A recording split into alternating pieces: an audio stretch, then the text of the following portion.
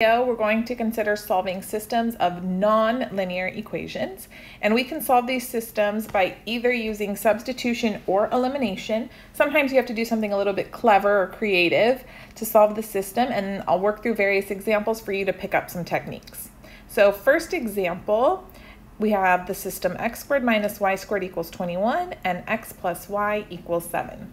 Now the elimination method will not help us here because notice in the first equation both the variables are squared, and in the second equation they're raised to the first power, so I can't do anything to cancel out the variables if I were to try to add the equations together. So that means I'm stuck using substitution. Let's solve for x in the second equation. You could solve for y instead, it doesn't matter. And then I'm going to substitute this expression in for x into the first equation. So I'm going to have 7 minus y squared minus y squared equals 21. Then I'm going to multiply that expression out, so I'll have 49 minus 14y plus y squared minus y squared equals 21. And then notice y squared cancels out here, so I just have 49 minus 14y equals 21. So negative 14y is negative 28, which means y equals 2. Cool. Now I just need x, but that's pretty easy because I know x is 7 minus y, so x is going to be 7 minus 2, which is 5. So my solution set contains the ordered pair 5, 2. And we don't classify these systems as independent, dependent, consistent, or all that stuff. That was for the previous section when we studied linear systems, but in this case, just the solution set is sufficient. And we just studied conics, so the first equation you should recognize is the graph of a hyperbola, and the second one is a line. So you could try graphing them and verify that that's the solution. Okay, let's look at this next example, example B. We have 2y squared plus 3xy minus 3xy plus 6y plus 2x plus 4 is 0. Okay, what a mess. And then we have 2x minus 3y plus 4 equals 0. Well, it's going to be super difficult if I were to try to solve for x or y in the first equation, so we're not doing that. We're going to solve for either x or y in the second equation and then use substitution. So let's just solve for x since that term's positive. So I'll have 2x equals 3y minus 4, which means x equals 3/2 y minus 2. Now I'm going to substitute this in for x into the first equation, so right there and right there. So now I'm going to have 2y squared minus 3 times 3/2 y minus 2 times y plus 6y plus 2 times 3/2 y minus 2 plus 4 is 0. Okay? Not the cutest equation you've ever run into, but it is doable. Okay? So let's start distributing. We have 2y squared minus 9/2. Well, this y, let's distribute that while we're at it too, right? We're in pre-calc now, we can do this all at once. Minus 9/2 y squared, then this is going to be plus 6y, then I have another plus 6y, plus 3y minus 4 plus 4 is 0. So let's see what happens. The 4's are gone, bam, bam. And then these are like terms, so that's going to give me a negative 5/2 y squared. And then I have 6y, 3y, so that's 15y is 0. Now how do I solve from here? This is a quadratic equation. There's only two terms though, so I'm just going to factor out a y. And then I have negative 5/2 y plus 15 is 0. So either y is 0 or negative 5/2 y is negative 15, which means y would equal, let's see, negative 15 times 2 is 30 divided by 5 is 6. So I get y is either 0 or 6. Now what do I do with that? This hasn't happened before. That's because these are nonlinear. Well, I have to substitute each of these values of y in to figure out what the corresponding value of x is from right here. Okay? So for y equals 0, I'd get x is 3/2 times 0 minus 2, which would give me negative 2. And if y is 6, then I get x is 3/2 times 6 minus 2.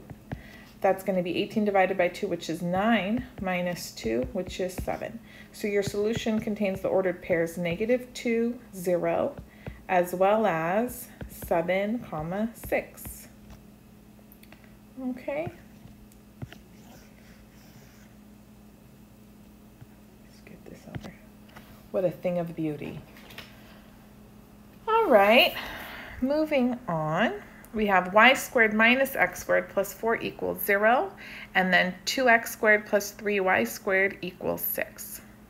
So again, we can use substitution, or you could do elimination in this case if you wanted. So let me show you elimination just to spice things up. The first equation, I'm going to rewrite it. It is negative x squared plus y squared equals -4. And notice I have a 2x squared plus 3y squared equals 6. So I'm going to multiply this by 2.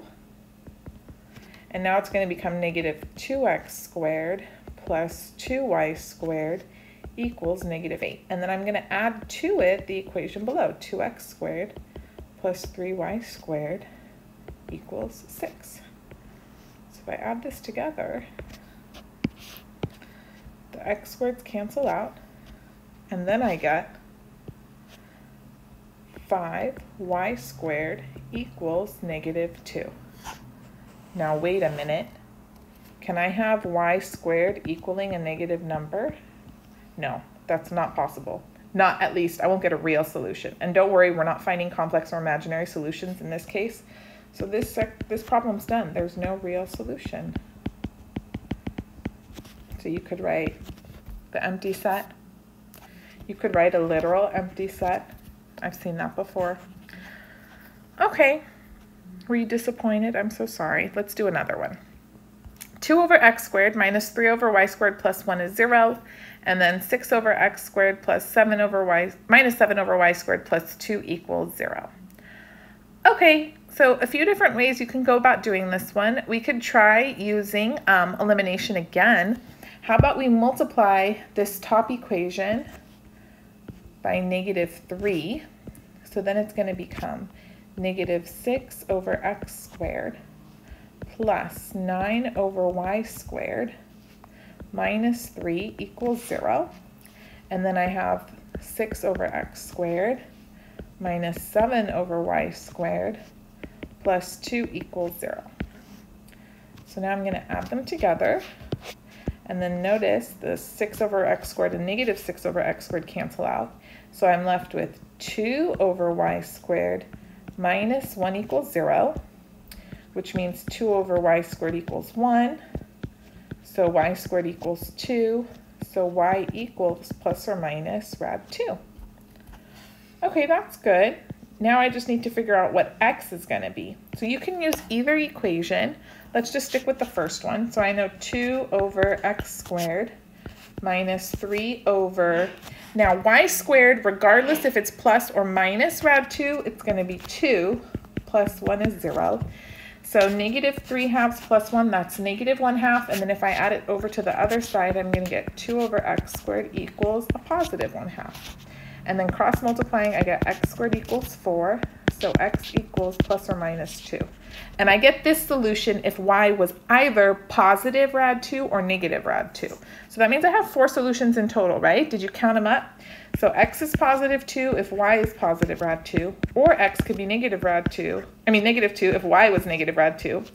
And similarly, x could be positive 2 if y was negative rad 2, or negative 2 if y was positive rad 2. Did I get them all? Negative, negative, positive, negative, negative, positive, positive, positive. Yep, that's all of them. So let's put them in our solution set. There's 4 of them. I'm going to write them out separately so there's no confusion as to the number of solutions that you have. And where's the last one? -2 rad 2. Nice. Okay. Good. Technically, you would be able to write plus or minus 2 and plus or minus rad 2 since there were all 4 combinations. But if you only had the positives together and the negatives together or some other weird combo, if you didn't have all 4 possible pairings, then you couldn't do this notation. But in this case, because we had all 4 options as part of our solution set, that's fine. Okay, good. Last example, here we go. So we have x squared minus xy minus 2y squared is 0, and then xy plus x plus 6 equals 0. So I don't know, maybe the first thing that jumps out at you is, ooh, I want to add them together, cancel out that xy. So let's see what would happen if you did that. Let's add them together. So you would get x squared, then these would cancel, then you'd have plus x minus 2y squared plus 6 is 0.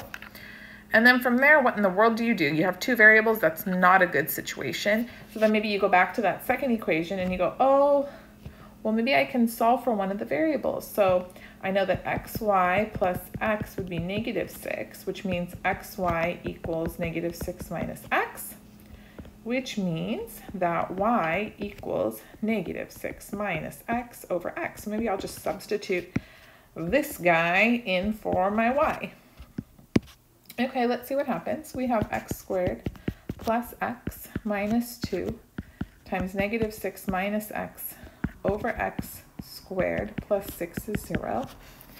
And then you're a brave math student, so you keep going. So you have x squared plus x minus 2 times, this is going to be 36 plus 12x plus x squared over x squared plus 6 is 0. And then you know you want to clear the fractions out, so you multiply everything by an x squared, and you realize things are getting out of control. So you have x to the 4th plus x cubed, oh no, minus 72 minus 24x minus 2x squared plus a 6x squared is 0, and you're super duper stuck. So what's the other thing to do? Maybe something you wouldn't have noticed. Or you factor and solve the first equation. Yes, it factored. So the first equation was x squared minus xy minus 2y squared is 0. So you can factor this, can't you? You're going to have x minus 2y times x plus y is 0. Oh my goodness. Which means that you get x in terms of y. X is either 2y or x is -y. But this isn't bad, because remember your second equation was xy plus x plus 6 is 0. So you can just substitute these values in to the other equation. So say I'm substituting in x equals 2y. Then I'd have 2y times y plus 2y plus 6 is 0. So then I'd get 2y squared plus 2y plus 6 is 0. Let's divide this by 2. So I'd get y squared plus y plus 3 is 0. That doesn't factor, so we're going to try the quadratic formula. So opposite of b plus or minus square root b squared minus 4ac. And right away, maybe you notice, the discriminant is going to be negative, which means there's no real solution. Not no real solution overall, just no real solution if x equals 2y. So that's not possible. Okay, so now I'm going to try if x equals -y. So then I'd have -y times y plus -y plus 6 is 0. So then you get -y squared minus y plus 6 is 0. Let's multiply through by a negative so it's easier to factor. So we'll have y squared plus y minus 6 is 0, which is going to give us y plus 3 times y minus 2 is 0. So then I'm left with y equals -3, so nice, or y equals 2. And remember, x is equal to -y, right? So that means if y is -3, x is 3, and if y is 2, x is -2. So those are our only two solutions, 3, -3, and -2, 2. Okay, so maybe you wouldn't think to factor the first equation at first glance, right? But what happens with these problems is you'll go down some path, and when you get really stuck and it looks like cruel and unusual punishment, then you think to yourself, maybe there was some trick I missed from the very beginning that would save me a lot of heartache. Okay, so one of those tricks could be factoring and making a clever substitution. So that concludes the video. Hope you enjoyed it. Don't forget to subscribe, comment, and leave me feedback as to what sort of videos you'd like to see next.